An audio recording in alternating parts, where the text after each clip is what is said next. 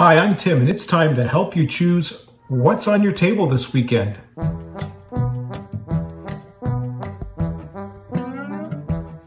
In 2017, Plan B Games did a really cool thing. They released the first in what would be a trio of games, all designed by Emerson Matsuuchi, called the Century Series. Now, there's 3 games in the Century Series, and what they did is they released 3 games, one in 2017, one in 2018, and one in 2019, and all of them were designed to take place in a different location, probably at a different time or slightly different time from the last.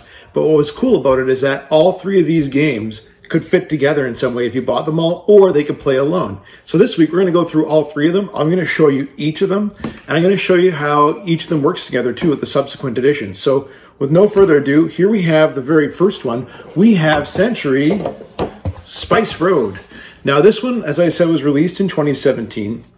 It's a 2 to 5 player game. I would call this a light complexity game. And the box says it takes about 30 to 45 minutes. Now our experience has been that it takes us about 30 minutes for a lower player count and 40 minutes for a higher player count. If you have new players at the table, I would add no more than 10 minutes to your budgeted time for teaching the game. Century Spice Road takes place many centuries ago when the spice trade was the most lucrative market in the entire world.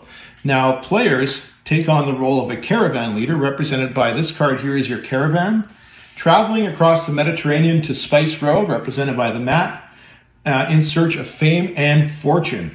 Now, 4 spices are used in Spice Road, and they're each represented by a different color cube.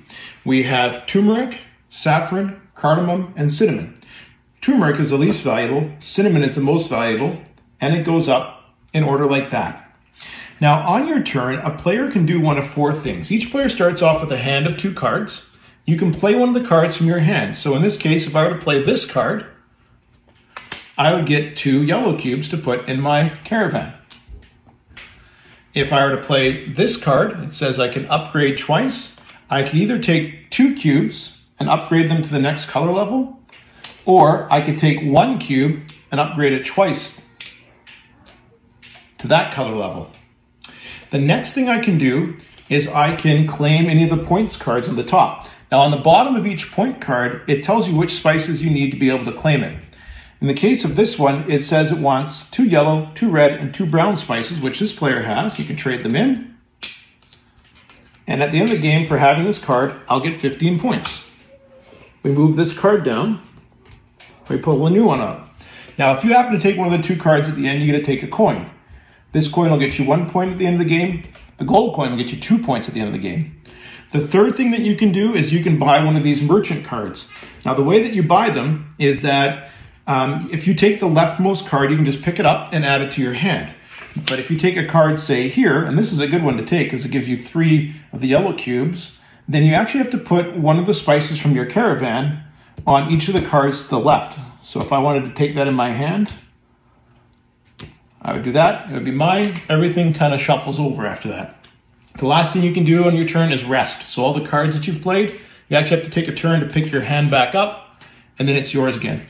Now the game ends when one player has gotten 5 of these point cards, and then the current round ends, and then whoever has the most points wins. You get points by having these point cards, from these coins, or any spice in your caravan that is red or higher. Now, the main mechanics in Century Spice Road are card drafting, hand management, set collection, action retrieval, and resources that get higher in value when they're unchosen. If I had to pick 3 things that we really like about this game, the first one is that it's so easy to teach and easy to learn and easy to play. It takes 30 to 45 minutes. It's a light complexity game. You know, my threshold is, could I teach it to my parents? And I could. I haven't, but I could. So it makes it a nice game to bring out to a table that might be new gamers. Another thing that I really like about this is that it's another one of those games where you don't quite know who's winning until the end. I always enjoy those games, so anytime a game has that feature, you know I'm going to say it's something that I really like about it. The last thing I like about it is that the aesthetics are fun to play with. It's a really easy game on the eyes. If you get the playmat that I had, it really adds a lot to the game, makes it more organized and easier to play. And it's just a fun game to begin or end any night with, really.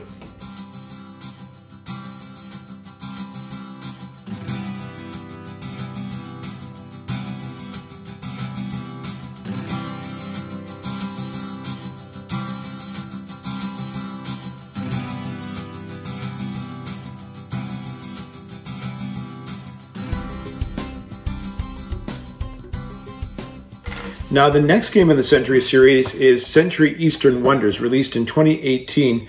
Now, this game is a 2 to 4 player game. It's light to medium complexity. The box says it takes 30 to 45 minutes. We find in a low player count, you're talking about 30 minutes. A higher player count, we've had games go to 60 minutes. Just like the other game, I'd add about 10 minutes if you have any new players at the table as well. Century Eastern Wonders, just like Spice Road, takes place centuries ago, but this time, instead of on Spice Road, it takes place in the famed Spice Islands. Now, in this game, each player is a merchant or privateer on a ship, again, trading spices and going around the different Spice Islands to either trade spices or sell spices at different ports. Now, each player has their own set of outposts here. That's these little buildings there. Their own cargo hold, just like in Spice Road, you have a cargo hold. But you also have your own boat that's going to sail the seas around the Spice Islands to trade, sell, and collect different spices. Now, on your turn, first of all, you have the choice of moving. Everybody gets a choice to move. So I can move anywhere from here to different tiles or to different islands.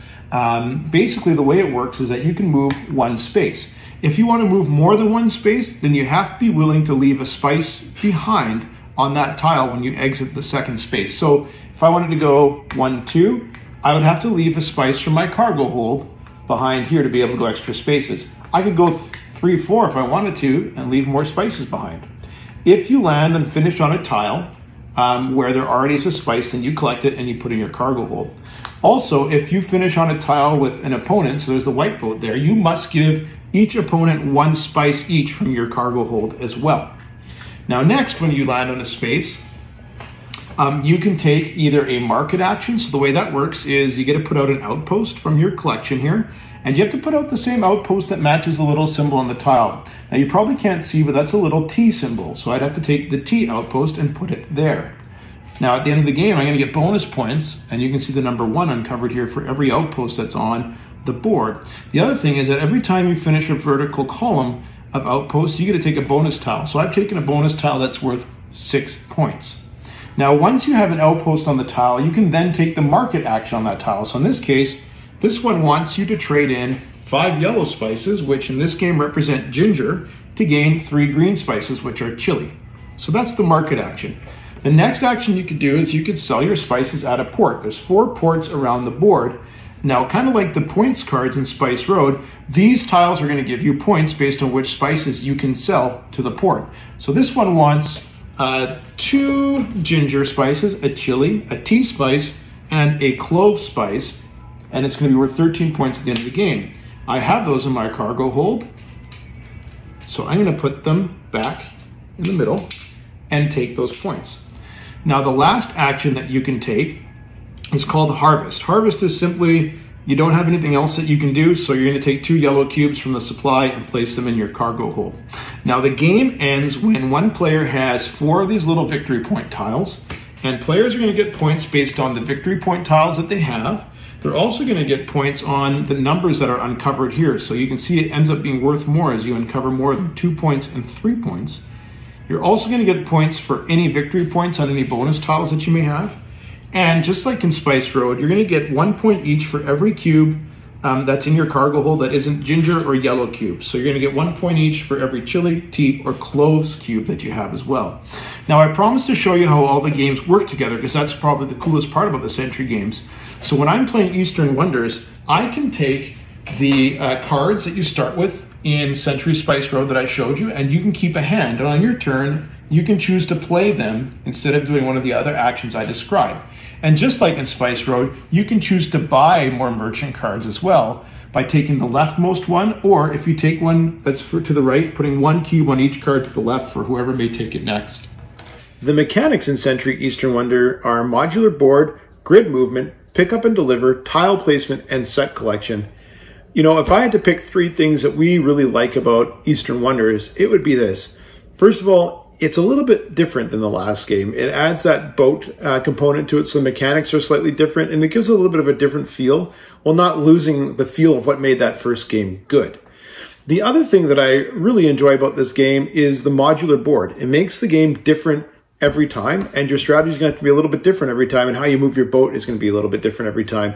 The beginner's game says to use a basic board that's outlaid in the instructions, but after that, it teaches you how to make your own boards with different shapes and designs.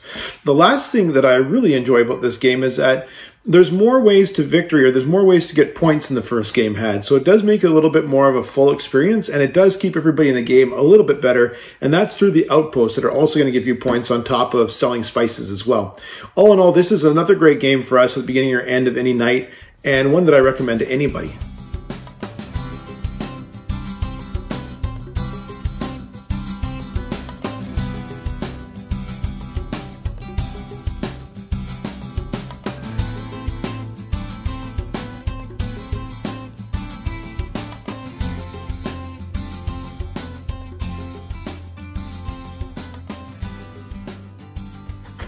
The last one in this series came out in 2019, and it's called Century: A New World.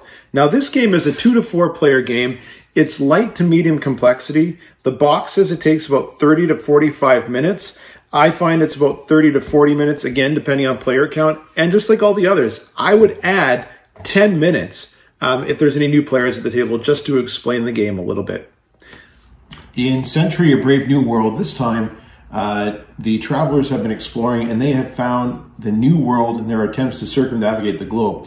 So it takes place presumably in North America. Now, the 4 resources in this game, the hierarchy stays the same, yellow being the least valuable, brown being the most valuable, but we have corn, meat, tobacco, and fur this time. Now, Brave New World is a little bit different than the other games in that it's more of a worker placement game than some of the others, where they use cards and boats to trigger different actions. But basically, on your turn, you can place workers to do different things, and there's a cost of how many workers you have to place to do those things as well. So for instance, taking this action costs 2 workers, taking this action costs 1. Now you can use your workers to do things such as get more spices, and you can put them in your cargo hold here. Once these different locations are unlocked, you can use them to get spices in a different way. So some of the trading actions that you see in Spice Road and in Eastern Wonders as well are prevalent there. And then just like in the other games, you can trade in those things to get points as well. But the thing is that when you trade them and you get points, you also have the option of taking a bonus tile. That's going to give you points at the end of the game based on what you have in your hand. Now, this game ends after one player has gotten 8 of these point cards here, and players are going to get points based on the point cards themselves, the bonus tiles that they may have gotten throughout the game as well. If they unlock these exploration tiles to open up these spaces, sometimes there's a point value on them, and they're going to get that as well. And just like the other Century games, they're going to get 1 point for every commodity that they own that isn't yellow, so either red, green, and brown commodities. Now, just like Eastern Wonders, I wanted to show you how you can integrate the other 2 Century games into Brave New World. Now, you can add the merchants from Spice Road and use your worker movements to go there to use and gain these cards in different ways. And if you use Eastern Wonders, there's also some added worker action spaces that let you move boats and use the market action tiles as you would in Eastern Wonders as well. The mechanics in A New World are action retrieval, contracts, set collection, and worker placement. You know, if I had to pick 3 things that I really enjoy about this game, first of all, it's that it takes the concept of Century but adds worker placement to it. The other games don't have any worker placement, and I'm a sucker for worker placement. So you bring worker placement to any game for me and you have my interest. So I really enjoy that they've used that with the Century concept here. The other things that I really enjoy about this game, first of all, there's 4 ways to play. You know, I could play A New World on its own and it's a great game, but you can also incorporate the first 2 games. And I showed you in the video earlier how it works with both Spice Road and Eastern Wonders together with it. But you can play this as a standalone game, or you can add just the Spice Road game components to it, or just the Eastern Wonders components to it, or both. And there's actually a 4-part story within the game if you do that. So, sorry, I should correct myself, a 3-part story. So there's part 1 with A New World and Spice Road, part 2 with A New World and Eastern Wonders, and part 3 with all 3 of them. So it makes for a very replayable game because you can make it different basically every time. The last thing that I like about it, I know it's kind of a weird thing to like about it, but I actually like the fact that the commodities this time aren't exactly spices. I know, weird, but it makes it different. for lack of a better word, it spices it up a little bit. And it just brings a little bit of a different feel to the game. And just as a whole, like this game just feels different than any of the other Century games without losing that core concept that makes the Century series so great.